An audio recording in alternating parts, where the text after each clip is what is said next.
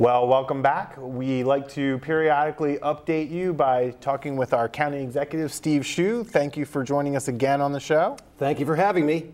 Very good. Let's get the first thing out of the way here, which is we were happy to show on our program last week you doing the polar bear plunge. Oh yeah. I know you do it every year. Now Yeah. you chose to do some body paint this year. Yeah, whose idea was the body paint? This year we kind of stepped out of our comfort zone and did the body paint, but I hedged my bets.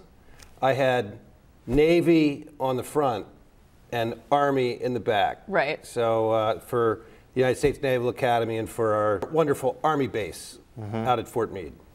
And it was cold. It was, Yeah. it was very cold. Really cold. But you missed that snow, luckily. So We missed the snow. There were some snow flurries before jumping in, but they'd stopped. And Yeah. the sun was poking out a little bit, but it was really much colder than last year. It Now, was cold. and now every time I ask you about this, you say, it wasn't that bad, but I'm told that when you hit that, whatever part of your body hits that water, it instantly kind of burns. And then when you go under, everything shuts down because it's so cold. That's about right. Okay. That's about right. Now, last year, my recollection of it was that the water was actually a little warmer feeling than the air, the ambient air, but this year, not so much. This year, when I got in that water, it was like sticking your hand in a nice cold bucket, and it was really, really cold. But I kept telling myself it's a really good cause, and it is. I was out on Friday, which is Public Safety and U.S. Military Recognition Day. The official polar bear plunge is on Saturday. That benefits the Special same Olympics. location, though, on Same Friday. location, same sort of event. Both events do benefit the Special Olympics, but Friday is all about police, fire, sheriff, state's attorney, parole and probation, detention, as well as all branches of the United States Armed Forces. So it's a large number of public safety and military personnel. They come out en masse to support the Special Olympics, and it's a lot of fun. It's really great. Now, was it your idea to do the body paint, or was this something someone It's suggested? one of those things. I came out with the idea, and then I wish I could have pulled it back. So you're not going to be doing this next year? Not likely. Participating, not Compounded painting. The coldness. We'll see. You never know. We'll see. I'm sure you got a good amount of chuckles that day. It got a little lot of attention. attention. It was fun. Yeah. It was fun. It added to the fun, but it added to the cold. Well, you were a good sport. We doing it, appreciate and people that you did enjoyed it. it. Yeah. So let's talk about work a little bit. Last week, you made an announcement about some fee reductions. Can you tell us about that and how that fits into your larger program of what you want to do in office? Well, you are very aware of our 5-point plan, the first component of which is reducing taxes and fees on Arundel County citizens to make it easier to live and work here and to create jobs here.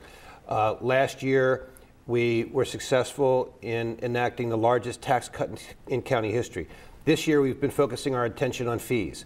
And about 2 weeks ago, the County Council approved our proposal to reduce the fees associated with connecting to public water and sewer. Right. Those fees are enormous in this county, among the largest such fees in the United States.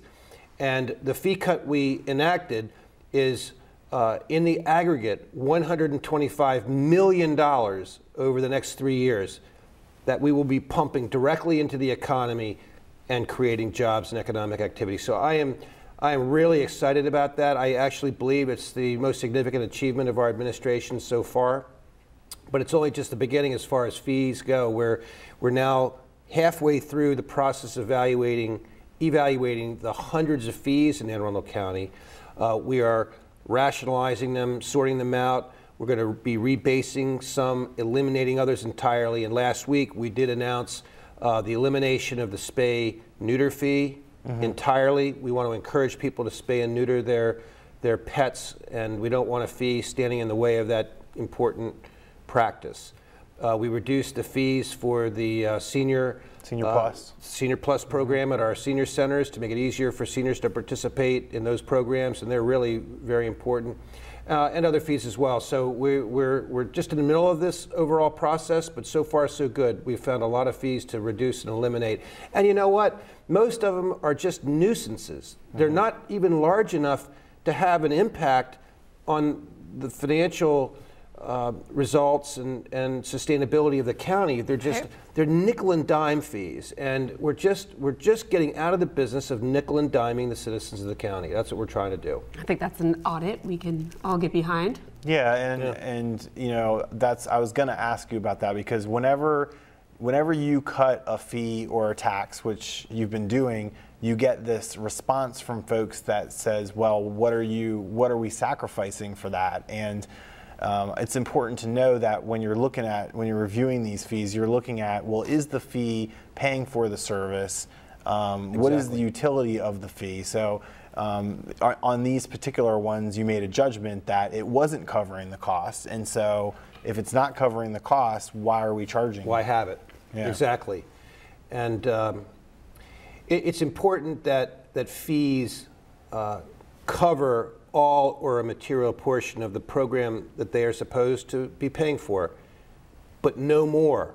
Mm-hmm. What we don't want to have is situations where we're overcharging people, which is exactly what we were doing with water and sewer hookup fees. Oh, okay. We were charging more than was necessary, and that's not appropriate. Fees should not be a source of general revenue to a government. Mm-hmm. They should only support their specific programs, and we have instances where that's not the case, and we're going to fix it. Very good. Well, another hot topic that you've had on your plate has been Crofton High School. So yes. What can you tell us the latest on that? Very exciting. As I think you both know, Anne Arundel County has not constructed an incrementally new high school in the county since 1982, which is why the schools have spiraled ever upward in terms of total student population, and we now have among the largest high schools in the United States. And what does incremental mean? Well, we've replaced schools. For example, we're replacing Severno. Adding a new school. We haven't added any more than the 12 we've always had. We've had 12 schools since 1982. We've replaced some along the way, but we've never added that 13th, 14th, or 15th high school. Well, the good news is that we have now added to our long-range plan, not 1, 2, but 3 new high schools over the next 10 years. They will be smaller neighborhood high schools, which I think is important because smaller neighborhood schools are the places where students learn best. And the first of those 3 schools will be Crofton. And we will be entering the planning phases this summer. Very excited about the project. It's going to be a game changer for the West County community, not just Crofton, and for South County, because half the kids from Crofton now go to South River and are overcrowding South River. Those kids will all come back to Crofton. Mm. The other half of the Crofton community goes to Arundel, overcrowding Arundel. Those kids will stay in Crofton.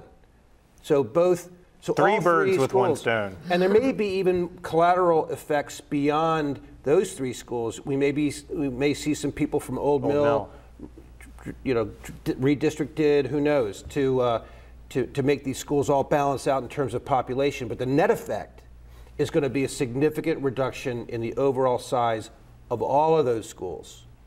And research proves that the smaller size a school is, the better the academic outcomes and the more after-school opportunities each child has. Because whether it's a 2,000 person school or a 1,000 person school, there's still only one marching band, there's still only one football team. It's just when schools get really large, there's that many more kids going home with nothing to do because they get cut. Makes a lot of sense. The extracurricular opportunities, the student-to-teacher attention ratio. Right. But also with the nightmare that has become transportation. South River graduate, by the way, here. That's right. Go Seahawks. But with the bus routes, I mean, just wreaking a lot of havoc on the roads back and forth. We'll have some improvements there as well, because right now you're busing those kids in and they're having a ridiculous commute. So and long day for the kids. Yeah. And I think just to update people, because we've been trying to keep them apprised as every step along the way, you presented before the Board of Public Works for funding for the school. Right. And you also forward funded aspects of that. Tell us a little bit about how that works. Well, construction of schools in Maryland is a joint county and state responsibility. Right.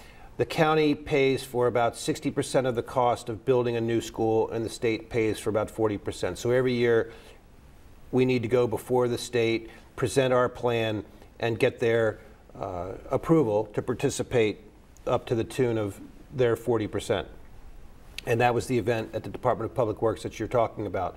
That went well. I think the governor, the comptroller, and the treasurer, which are the members of the Board of Public Works, are supportive of what we're doing in this county. So I think the state will be there for us. And the next step is planning and design, and we'll be doing that in earnest this summer. Great. Well, so not quite as exciting as Crofton High School. Which, but, by the way, did we ever figure out who the mascot's going to be? Well, I think we said Cardinal, Cardinals. right? Or Crofton Cardinal or Cardinal. Cardinals. That's the traditional. Yeah. I personally want it to be Crofton Kraken. Yeah, no one's going to do that. The Kraken, like the big Sorry. monster. No. I'm not sure that's going to cut it, Dave. I think it's kind of cool. With him. Which one did you have? I said cardinal. Oh, no, I said crows. I just said a bird. Crows. So that was Crows. the first bird I thought of. Cardinals is an old name for Crofton teams. That's been around a long time. So Yeah. that might That's make it. probably Who knows? gonna- There'll probably be a contest. Maybe you guys ought to have a We contest. should enter. We love contests. No Kraken, Do a though. contest. Well, anyway, as I said, not as exciting as Crofton High School and what to name the mascot, but very important is this reform effort when it comes to procurement in the county. That's the next big thing you're taking on. Tell us Yes. a little bit about that issue and how we're going to attack it. This is part of our overall government reform effort. And there's nothing sexy about government reform or reorganizing bureaucracies, but it's really, really important because the county spends vast amounts of money procuring or buying goods and services. Actually, we spent last year about $360 million buying various goods and services.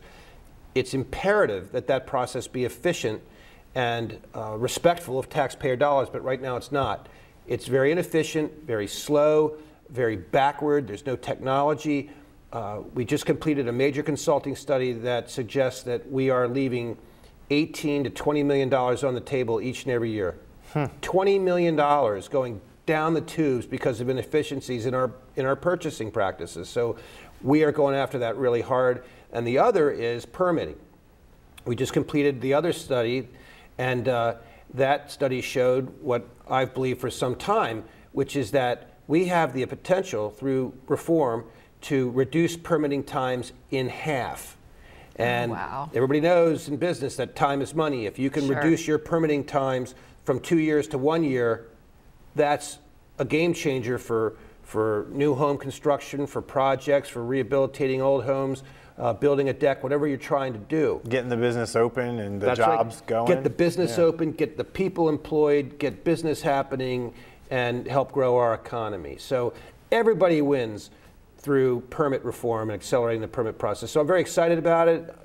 Maybe I'm the only one, but I think it's really, I think there's a lot of ears out there that want to important. hear that. I think it's really important. It's one of those very important but behind the scenes things that we're working on that will make a big difference in the long run for this county. One of the things I've seen, one of the little anecdotes that I tell about what you're talking about is this process we have of, it's like a red weld, which is like a lawyer's folder. And it has this signing sheet on it that's stapled on it. Right. And it has to get all these signatures, and it's hand carried from this office to that office to this office, and just the process of moving the thing takes forever. I mean, we have online signatures now. We have electronic signatures. No, in other jurisdictions around the country, that process is automated. It's all computerized. In our county, we require applicants for permits to bring in rolls upon rolls of printed permits, big architectural plans, not permits, big rolls. Yeah. And like really big That's the rolls, dark like ages. this. Yeah. That's the dark ages. All those plans should be submitted by computer. And all the parties that need to sign off, planning and zoning, inspections and permits, the fire department, the health department, they should all be reviewing these plans online and signing off electronically. I agree. Well, that's a lot to tackle, but I guess we're in it for the long haul to try and take care of these things one at a time. We're in it for the long haul. These things will take a year or two, but we'll get them done. Well, as always, we appreciate you coming on and updating us as to everything that's going on in county government, and we're going to take a really quick break, and we'll be right back.